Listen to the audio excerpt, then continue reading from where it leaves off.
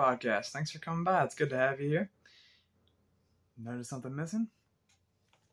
Glasses are gone. I'm on a trial pair of contacts. I went to the eye doctor today. Got a trial pair of contacts. I'm ready to start wearing contacts again. This is my preferred look. Although getting another backup pair of glasses. I didn't mean to wear glasses as much as I have been wearing. It's just I ran out of contacts, so I'm glad that happened. But also, I don't know if you can tell, my eyes are a little dilated still. Not that one, not so much. But yeah. So had a little bit of a drive to go to the eye doctor, but so it's been a little bit of a busy day, and here we are early in the afternoon for me doing my podcast. I normally do it in the morning, and I gotta admit, I'm not really feeling it. I'm not really feeling wanting to hit record and wanting to start and knowing that it's going to take at least a half an hour of talking and doing it all. And it's not so much like, okay, so the biggest thing we've been doing in the Bible, or in this podcast, is being in the Bible, reading chapter each day and just talking about it. And it's not always easy to get myself to do it, but I've instilled a habit of getting it done every day, but I've also instilled a habit of doing it in the morning, which is something that, it's good to do. But I think that, sometimes we don't feel like spending time in the Word. It's not that so much right now. I don't really want to do the podcast right now. But whatever habits you're trying to develop, good habits you're trying to develop, especially when you don't feel like it, keep showing up, keep doing it. So there's my little motivation for you right now. But yeah, this is the podcast where we spend time in God's Word as we go about our day. First things for us at a time as we go about our days.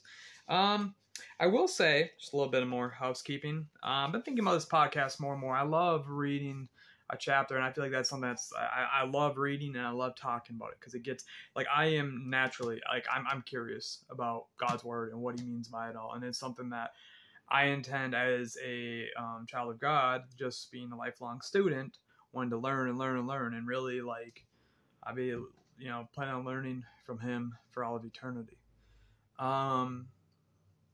But I might change the name of the podcast, I don't know, or I might just keep it at this, but there might be more stuff mixed in besides spend time in the Word. That is great, and I love to get to the point where I can do this longer, and who knows, maybe you can do it live at some point.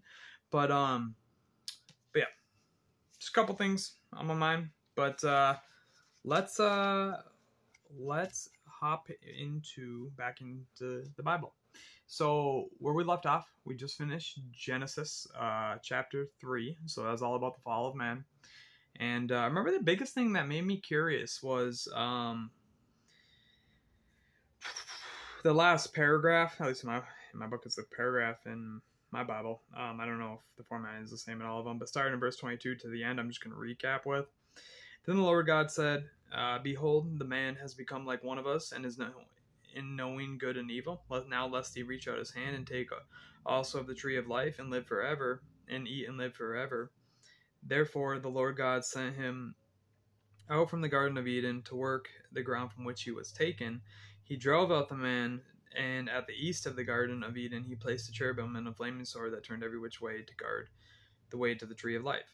So yeah, I remember really pondering that at the end of yesterday, just because first off, the tree of life, I think that's the first mention right there where it got mentioned, and then because we knew about the tree of the knowledge of good and evil, and then also if Eden is in the east to begin with, that means man had to come to the west. But if they put to the east of the gardens, opposite of where it is originally taken, the cherubim with the flaming sword, it makes me just a little curious as to why that was the case. Or maybe the angel was standing over the garden. I don't know. But yeah, that's something I was pondering yesterday. But so now we're going on to chapter 4. But before we begin, let's say a prayer. Say, Lord, thank you that we may gather again to read from your word. May we feed on your word, impart your knowledge, wisdom, and revelation to us as we are fed our daily bread. In Jesus' name, amen. So, chapter 4 deals all with the story of Cain and Abel. So, chapter 4. Here we go. Now Adam knew Now Adam knew Eve, his wife, and conceived and bore Cain, saying, I have gotten a man with the help of the Lord. And again she bore his brother Abel. Now Abel was a keeper of sheep, and Cain a worker of the ground. In the course of time Cain brought to the Lord an offering of the fruit of the ground, and Abel also brought of the firstborn of his flock, and of their fat portions. And the Lord had regard for Abel and his offering, but for Cain and his offering he had no regard. So Cain was very angry, and his face fell. And the Lord said to Cain, Why are you angry, and why has your face fallen? If you do well, will you not be accepted? And if you do not do well, sin is crouching at the door.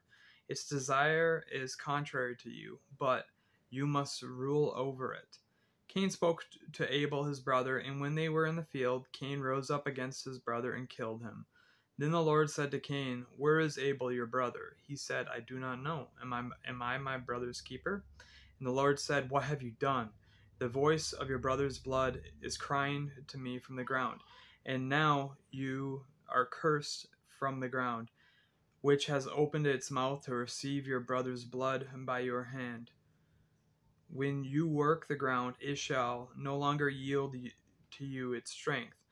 You shall be a fugitive and a wanderer on the earth. Cain said to the Lord, My punishment is greater than I can bear. Behold, you have driven me today away from the ground, and from your face I shall be hidden. I shall be a fugitive and a wanderer on the earth, and whoever finds me will kill me. Then the Lord said to him, Not so. If anyone kills Cain, vengeance shall be taken on him sevenfold. And the Lord put a mark on Cain, lest any who found him should attack him. Then Cain went away from the presence of the Lord and settled in the land of Nod, east of Eden. Cain knew his wife, and she conceived and bore Enoch. When he built a city, he called the name of the city after the name of his son, Enoch. To Enoch was born Irad, and Irad fathered Mehujael, and Mehujael fathered Methuselah, and Methuselah fathered Lamech, and Lamech took two wives. The name of the one was Ada, and the name of the other was Zillah. Ada bore Jabal. He was the father of those who dwell in tents and have livestock. His brother's name was Jubal. He was the father of all those who play the lyre and pipe. Zillah also bore Tubal-Cain. He was the forger of all instruments of bronze and iron. The sister of Tubal-Cain was Naamah. Lamech said to his wives, Ada and Zillah, hear my voice, you wives of Lamech. Listen to what I say. I have killed a man for wounding me, a young man for striking me. If Cain's revenge is sevenfold, then Lamech's is 77-fold. And Adam knew his wife again, and she bore a son and called his name Seth. For God said, God has appointed for me another offspring instead of Abel, for Cain killed him. So to Seth also was a son was born, and he called his name Enosh. At that time, people began to call upon the name of the Lord. All right. So that was chapter 4, and there's some interesting stuff here. This is where traditionally for me is a little bit, I don't know, I found it a little harder for me to read from the Old Testament. Not 100% sure why that is. I just know that, with, the New Testament being much of the Old realized, I think I might have just neglected the importance of going back and reading from the Old. But yeah, let's take a look at what happened here. But so Adam knew Eve, his wife, and she conceived and bore Cain, saying, I have gotten a man with the help of the Lord. And again she bore his brother Abel. You know what's really funny right there? I notice. So I think I'm taking it as if Adam and Eve were the first two humans, Cain and Abel would be third and fourth. But what's really interesting of the sons here, it says, again, she bore his brother Abel. Abel came second and was a keeper of sheep. And Cain, a worker of the ground. Cain came first. I can't help just notice that the synonym. I think there's a metaphor there of where. So Cain came first. He was a worker of the ground, and Adam came first and was cursed to work of the ground. All men was cursed through him. But then Abel was a keeper of sheep. You know who also was a keeper of sheep? Jesus. So I just immediately noticed that. I think that's awesome to see. I think it's just little beautiful. And we'll talk about like this. The first book of the Bible. The story is very old, but I feel like it points to the whole redemptive story. Like this whole Bible is really a love letter from God. And you can just tell that it's very much by design. You know, this is, and actually, more so on the science front, I think it's, you know, one of the debates, basically, you know, so the belief that we're here by accident and everything happens by accident, well, one of the reasons why I really don't think it could be an accident is because just how it really feels like there's a designer to it all, and I feel like that is God, and God, you know, designing even in the scriptures, foreshadowing that sin entered through Adam, who was cursed to work the ground, and Jesus be then sent to save them and be the keeper of sheep. In the course of time, Cain brought to the Lord an offering of the fruit of the ground, and Abel also brought of the firstborn of his flock and of their fat portions. And the Lord had regard for Abel and his offering, the firstborn of his flock and of their fat portions. Okay. But for Cain, he had in his offering, he had no regard. You know, God, I think that just that kind of metaphor between the two, I think it really continues on into those verses as well. But so Cain was very angry, and his face fell. I think what it means, I think it's said before in Scripture. It might even said it in Matthew. I feel like it wasn't that long ago that I read when someone's face fallen, they've fallen on their face, he goes to pray. I think I don't remember completely, but he fell on his face. It's interesting because when he's angry, I don't know if he'd be praying there, but the Lord said to Cain, "Why are you angry, and why has your face fallen? If you do well, will you not be accepted? And if you do not do well, sin is crouching at the door. Its desire is contrary to you, but you must rule over it." You know what's interesting? Okay, so its desire is contrary to you. If we go to last chapter, when the Lord spoke to Eve. Okay, so Genesis started chapter 3, verse 16. To the woman he said, "I will surely multiply your pain in childbearing, and in pain you shall bring forth children. Your desire shall be contrary to your husband, but he shall rule over you." Okay, interesting. But that the middle of that verse where this says, "Your desire shall be contrary to your husband." Your desire shall be contrary to your husband. And And over here, towards the end of verse 7, it says, its desire is contrary to you, but you must rule over it. Interesting, because that where I read from over there, it said, but he shall rule over you. So, but you must rule over sin. Interesting. See, okay. I'm going to keep going. Cain spoke to his brother, and when they were in the field, Cain rose up against his brother and killed him. Then Jesus said to Cain, hey, where's your brother? Where is Abel, your brother? He said, I do not know. Am I my brother's keeper? And the Lord said, what have you done? The voice of your brother's blood is crying to me from the ground. And now you are cursed from the ground, which has opened its mouth to receive your brother's blood from your hand. When you work the ground, it shall no longer yield to you its strength.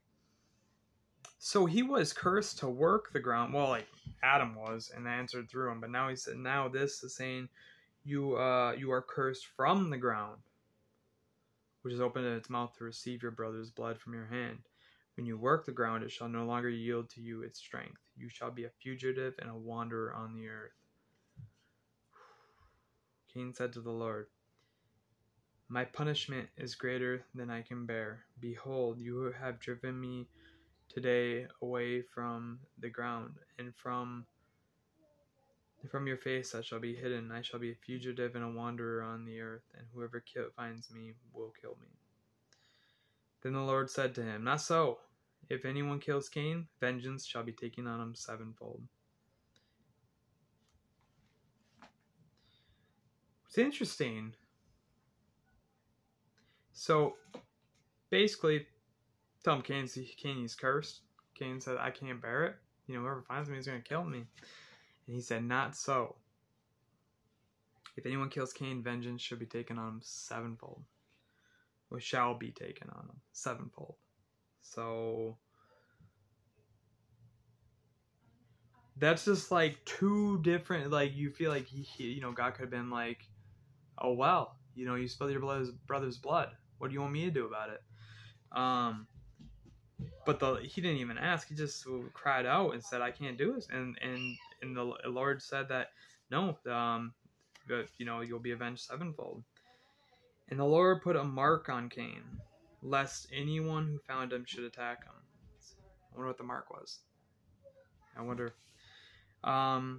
Then Cain went away from the presence of the Lord and settled in the land of Nod, east of Eden. So, hold on. So, he went away from the presence of the Lord and settled in the land of Nod. I don't know if it said anything about Nod yet. I don't remember if it did. But east of Eden now, which means he would have to travel west to go to Eden through in the east side of Eden. So what would be between him and Eden would have been that cherubim with the flaming sword. But that's not necessarily like I remember why was that on the east side? Well, now Cain has been sent, or he went to the land of Nod, which is east. I don't know. That's just.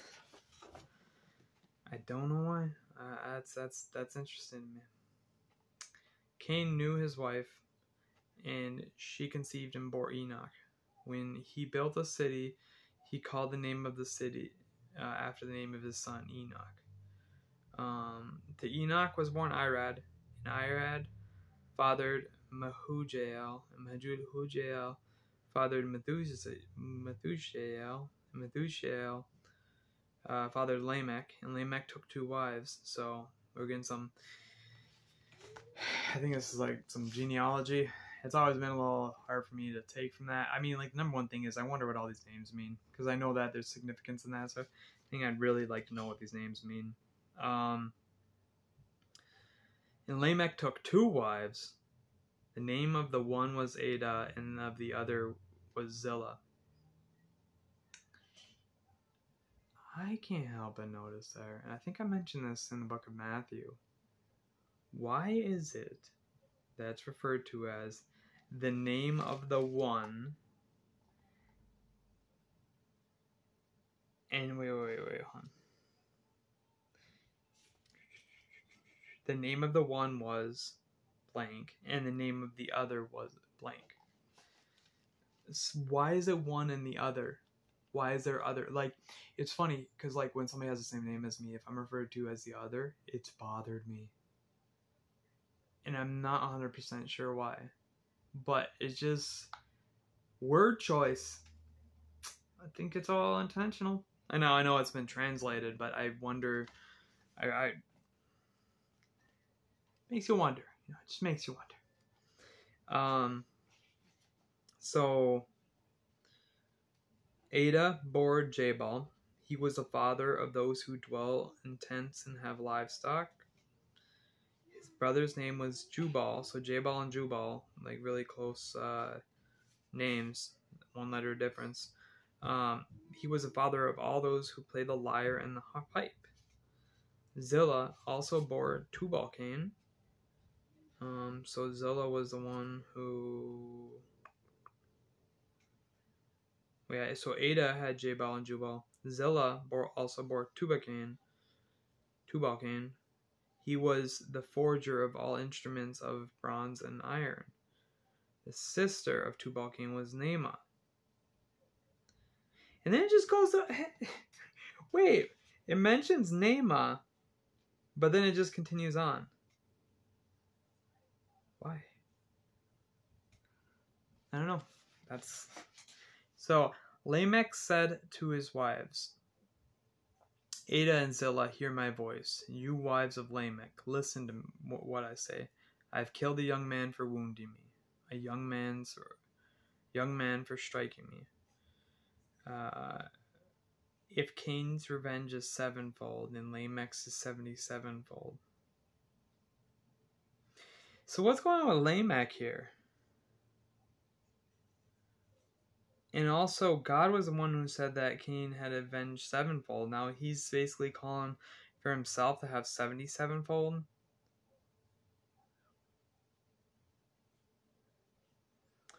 I'm confused right there. That's all. Adam knew his wife again, and she bore a son and called his name Seth. So, because, let's see, they had Cain and Abel. Cain was cursed to be a wanderer and a fugitive, and Abel was killed. So now they had Seth, and called his name Seth, for she said, see, like, he was named it. Okay, hold on. And Adam knew his wife again, and she bore a son, and called his name Seth, for she said, like, the way this is written makes you think that that's why he was named it. So I really think the meanings matters here. God has appointed for me another offspring instead of Abel, for Cain killed him. Wonder what that means. To Seth also a son was born, and he called his name Enosh. At that time people began to call upon the name of the Lord. How do you think they knew how to call upon the name of the Lord?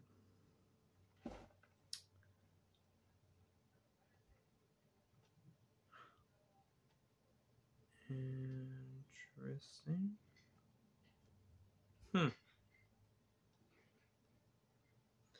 So, and I'm jumping ahead, like I'm doing math in my head real quick. So,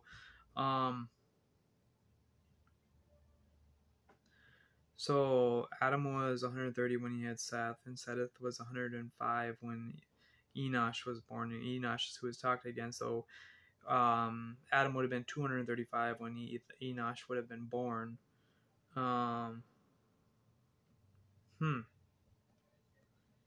And he still lived around. Like, that's the weird thing too, is when you're going through all this genealogy, is just how long all of them were alive.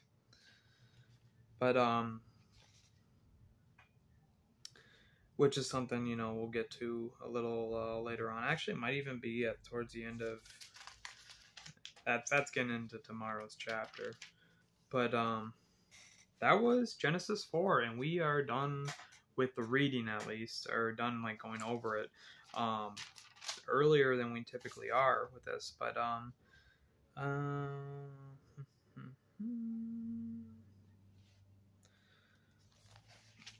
just seeing if there's anything that catches my eye here. I guess I want to come back and just see like what is going on with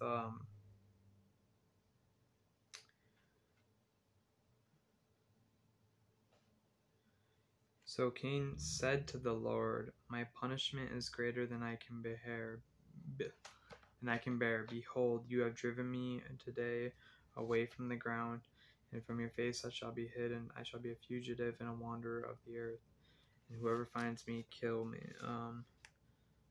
will kill me. Cursed from the ground.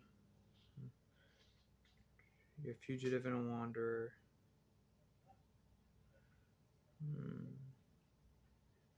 I wonder what part it was that Cain said that made the Lord say what he said. Or I wonder why it happened like this. Because, okay, so Cain said, "Behold, you have driven me today away from the ground." Let's see what did the Lord say? "And now you are cursed from the ground." So yeah, he drove him away from the ground. "From your face shall be hidden." I think it was after that. "I shall be a fugitive and a wanderer from the earth, and whoever finds me kills me." So he did tell me, the Lord said, going back up to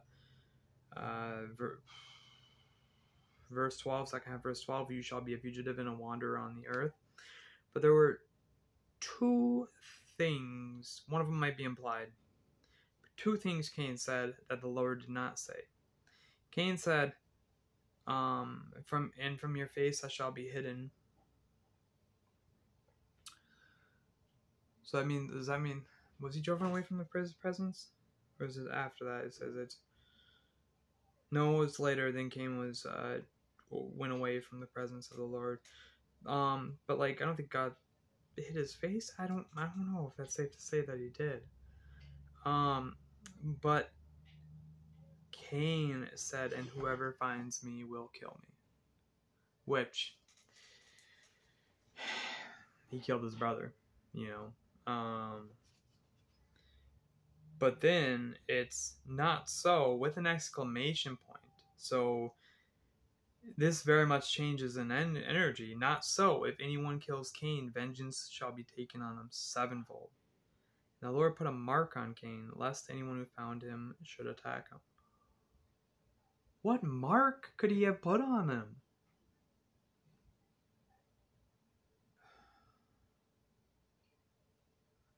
I don't know.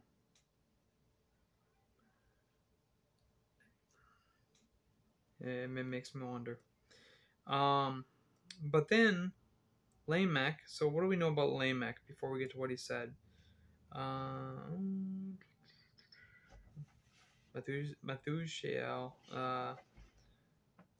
So Lamech is a descendant of Cain directly, a few generations. Let's see, it would have been Cain, Enoch, Irad, Methuselah, and Lamech would have been the fifth one, I think, down from him. And Lamech took two wives, Ada and Zillah. Ada bore Jabal. He was the father of those who dwell in tents and have livestock. I don't know, when I see something about tents, I think about how the Israelites were. I know in Exodus and whatnot, like, I know that they slept in tents. So maybe there's some symbolism there, I'm not sure. And have livestock. And his brother's name was Jubal. He was the father of all those who played the lyre and the pipe. I don't know my instruments so well, and then Zillah was also bore Tubal-Cain, and Tubal-Cain, he was a forger of all instruments of bronze and iron. The sister of Tubal-Cain was Naamah. Why does it say Naamah? Does it say Naamah again? 22, does it? It doesn't have anything on, no references on that verse. That's why, like, it just throws out there like the name, but it doesn't continue on. But then Lamech said to his wives, Ada and Zillah, "Hear my voice, you wives of Lamech." Wait. Yeah, you wives of Lamech. So he's speaking in the third person? "Listen to what I say. I have killed a man for wounding me, a young man for striking me. If Cain's revenge is sevenfold, then Lamech's is 77-fold. It sounds self-righteous. I don't know. I mean, obviously, okay, so one thing I want to say, and, you know, we're at our half an hour mark now, so we're going to be wrapping up here, but the one thing I want to say is, when we read the Bible, we just need to have an open heart, open mind, but I think it's good to ask questions, and I think the more we pursue those answers, the more we'll learn, the more we'll give God's wisdom will have imparted to us, and He'll give us revelation. But there's just a lot of these things that show, like, I'm honest, I'll tell you, I'm not an expert on these. These are just things that I'm reading and I'm curious about. And if you have any insight, you know, as a Christian, reading along, you got any questions, I'd love to take part in conversation with you. If you want to say something down below, I will I'll respond to you. But that's going to end up for where we are today. That is Genesis chapter 4. And tomorrow we're going to be in Genesis chapter 5. Thank you so much for stopping by to study some with me. I hope you guys are having an awesome day. And I'll talk to you guys again tomorrow. See ya.